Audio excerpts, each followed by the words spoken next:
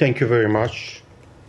Iraqi media reports that the security advisor to Prime Minister Soudani has been strongly critical of your nominee for ambassador, saying she is ignorant of Iraq's current situation, is interfering in Iraq's internal affairs, and is disrespectful toward its neighbors.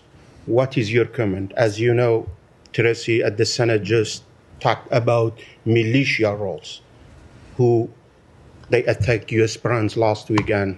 So I have a follow-up. I'm not going to respond specifically other than to say that the president has put forward a very capable, qualified nominee for ambassador to Iraq, and we urge a swift confirmation. And another question is, last week the G7 in its final communique strongly criticized Iran, including for its nuclear program, its support for Russia against Ukraine, its destabilizing activities in the Middle East, and its human rights violation. Many of the participants has never criticized Iran in such strong terms before.